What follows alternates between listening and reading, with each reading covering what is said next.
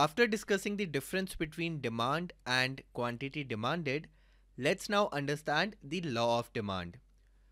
The law of demand is a quite intuitive concept. It states that there is an inverse relationship between price of a good and its quantity demanded. So this means when price of a good rises, the quantity demanded for that good falls. And when price of a good falls, the quantity demanded for that good rises. This is something we all usually follow in our daily life. When the price of a product that we are consuming rises, either we cut down our consumption of that good or we simply switch to some other good which could be a substitute for that good. Let's take it this way. If you are someone who eats 8 cups of ice cream in a month when the price of ice cream is $1 per cup, then you won't consume the same number of cups if the price rises to $2 per cup. You might then consume only 6 cups per month, or maybe you will switch to some other dessert which is cold and yummy, just like ice cream is. But there is a caveat here. What if your salary gets doubled at the same time when the price of ice cream rises? Say you got to know in the morning that the price of ice cream has risen, and in the evening your boss hands over a note to you which says that you have been promoted and your salary has been doubled. Will you now still think of reducing your consumption of ice cream from 8 cups to 6 cups? No, right? Because why would you care for a $1 increase in the price of ice cream now? Your salary has just been doubled from $5,000 to $10,000. So in this case, even with the rise in price of ice cream, your consumption of ice cream won't change. Just like income, there are many other factors that may affect your demand behavior.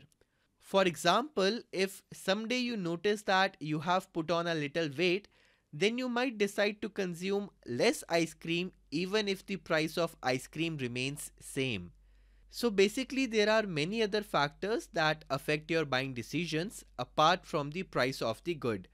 And while discussing the law of demand, we assume that all these factors are constant.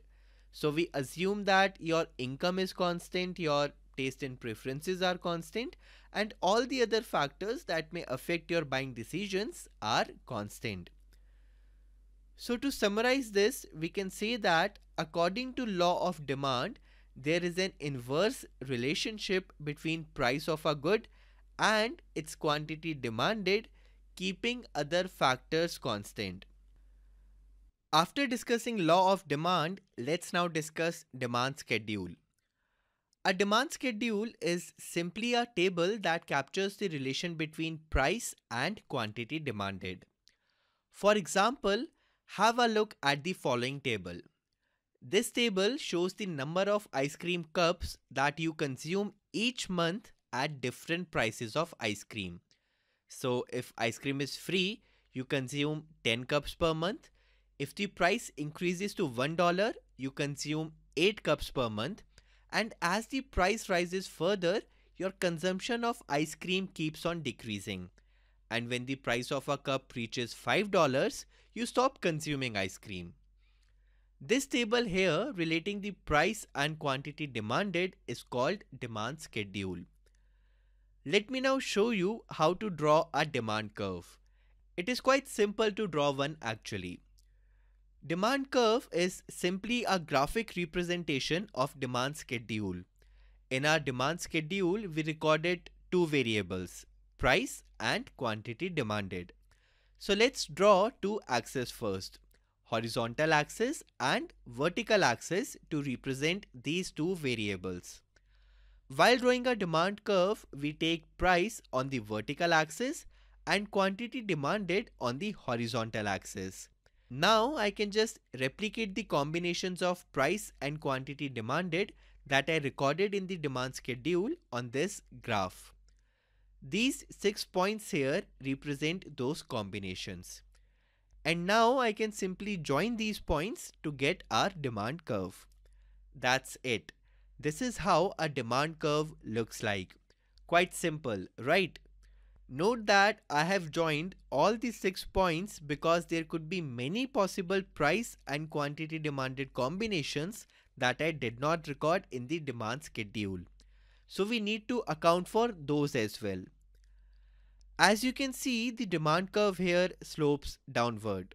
This is because a lower price increases the quantity demanded, keeping other factors constant. In almost all the situations, you will encounter a downward sloping demand curve only. But there are some situations where you can have an upward sloping demand curve as well.